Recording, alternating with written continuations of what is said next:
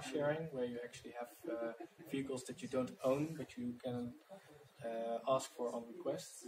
And in the AUTOPILOT project, we've been doing some research and testing on that, with pilot testing actually on the Eindhoven University campus, to also research the added value of IoT for autonomous driving. So we are like an autonomous taxi.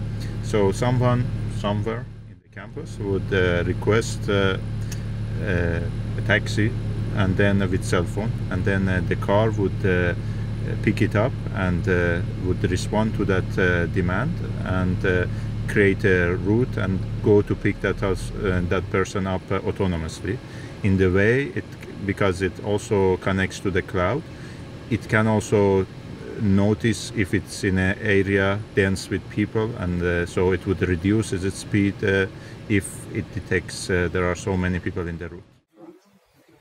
So in this concept of car sharing, we have these autonomous driving vehicles, level 4, that actually need to move from one side of the campus to the other side of the campus based on the demand of the car sharing service. So you can imagine that people bring those cars back to a certain hub, and then on a certain point of time, a person wants to have a vehicle available. You want to have the reservation for that vehicle, but you also want to have that vehicle in front of your doorstep. So how the storyboard looks like is like this. You can order such a car using your smartphone application. The information is then streamed from the IoT platform towards the car. The car will then calculate what is the best time and also the best route to take based on the crowd estimation data. So we have several static sensors alongside the roads of the university campus that can actually measure the number of people and also the flow of the people going on the university campus. And the car actually calculates which one of the routes is actually least traveled, and that might then be the most safe solution to take actually for the autonomous driving vehicle. When the car then actually starts driving, we also put a functionality into the car actually that it also can still warn any unaware vulnerable road users. So we've developed an application, smartphone application, that can actually talk to the vehicle, and that application has been built together with Huawei on the Huawei IT platform to make sure that only the people within a certain area of the car. Of course, then when the car actually arrives at its end position, it will give the call to the end user, and the end user actually knows that the car has arrived. Levels for functionality, so we use crowd estimation and also our lecture schedule to actually do a strategic rerouting. We use more on a tactical level, more on okay, the car is driving now from one side of the campus to the other side of the campus, where we actually use the motion planning and smartphone detection. And we have been working together with Vehicle Tech on getting actually extra camera detection into the vehicle that are specific. So we have one vehicle standing here at the parking lot.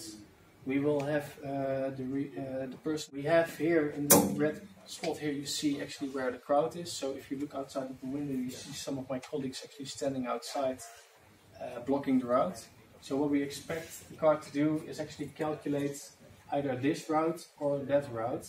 And since one of the routes is being blocked, we expect the car to take this route, of course. And then at this position, we have in this demo one of our vulnerable road users actually standing alongside the route. And what will happen is that you will see that the vehicle speed will go down from 10 kilometers an hour to roughly 5 kilometers an hour when he approaches that person there. And the person there will actually get a warning. So we see now that the request was sent by indicating by a red dot, and that in this case the car needs to be initiated.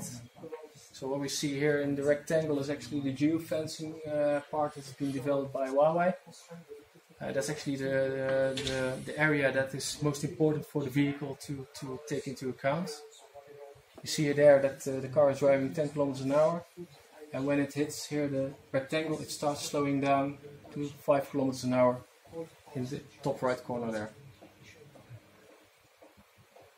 So you actually see that the car and the vulnerable road user now are aware of it, each other. Okay, so you see here also a live view of within the car. This is actually live. This is actually the camera detection that is built into the car, so we have pedestrian detection there. This is the path. So we're now waiting for a taxi request.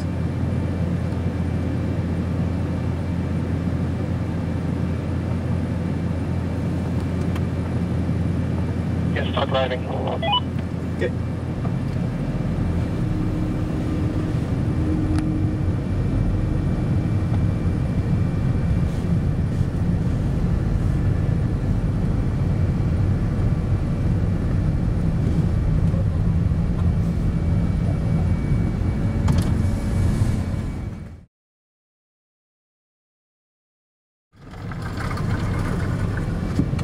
So we're now driving slowly because there's a pedestrian over there with a smartphone.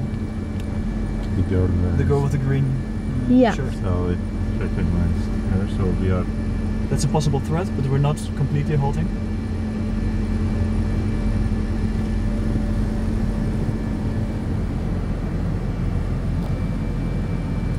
And the guy in the green shirt over there sent a request. So now that we passed her, we increased the speed again.